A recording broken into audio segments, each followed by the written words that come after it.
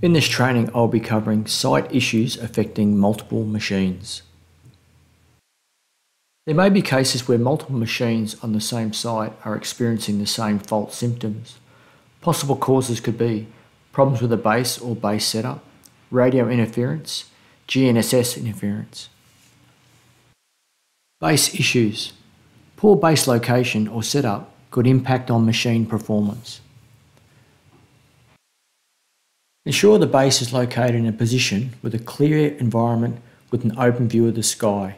Avoid any obstructions which may cause multipath.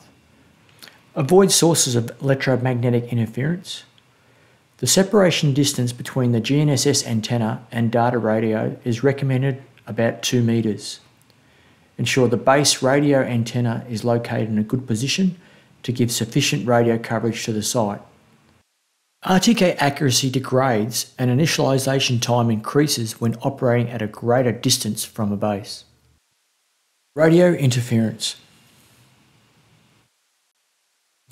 Radio interference occurs when the signal from one device affects reception to another.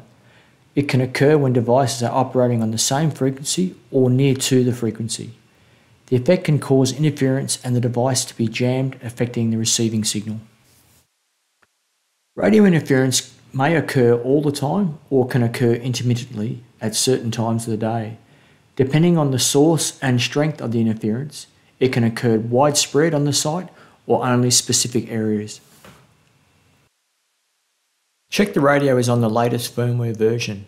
Attempt to identify possible sources of radio interference. Check for amateur radio or TV installations or other site base stations. Try a different radio frequency or correction source. Confirm if operating the machine closer to the base reduces the effects of the interference. CSG test suite can be used to check that the radio is receiving valid information from the base station. For further assistance, contact the radio spectrum management in your region. With the use of spectrum analyzers, they can investigate the possible source of the interference. GNSS interference. Even though the various satellites transmit in dedicated frequency bands, there are many RF signals which are emitted just next to the GNSS frequency bands.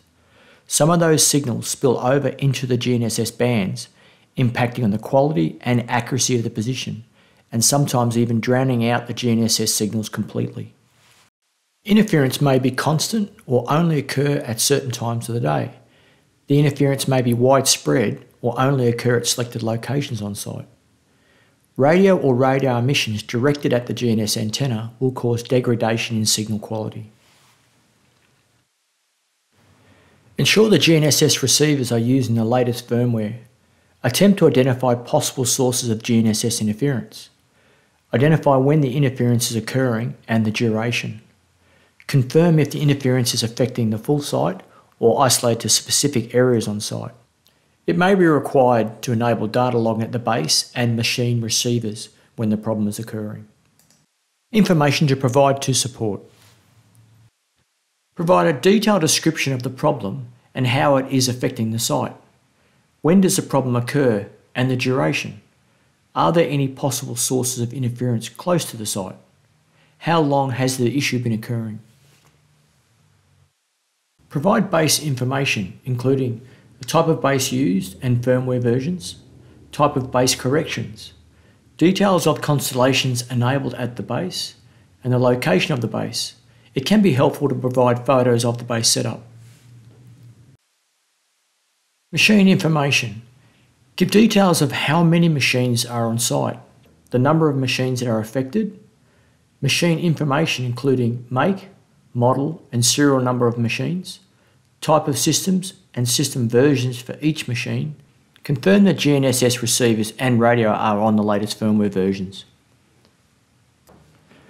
Take Z-snaps from the affected machines when the problem is occurring.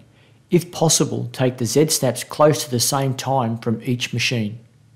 If machines are working and are not affected, take a Z-snap again close to the same time from the unaffected machines. Write a simple test plan to help organise the information, including the Z-snap number, include a description of what was occurring when the Z-snap was taken, the machine details. Organise the test data, ensuring the ZSnap information from each machine is grouped into individual folders. Sending multiple ZSnaps from multiple machines with no context or organisation will increase the time in diagnosing the problem. Important information may be missed. Ensuring the data is documented and organised from multiple machines will assist in understanding the problem and speed up the support process.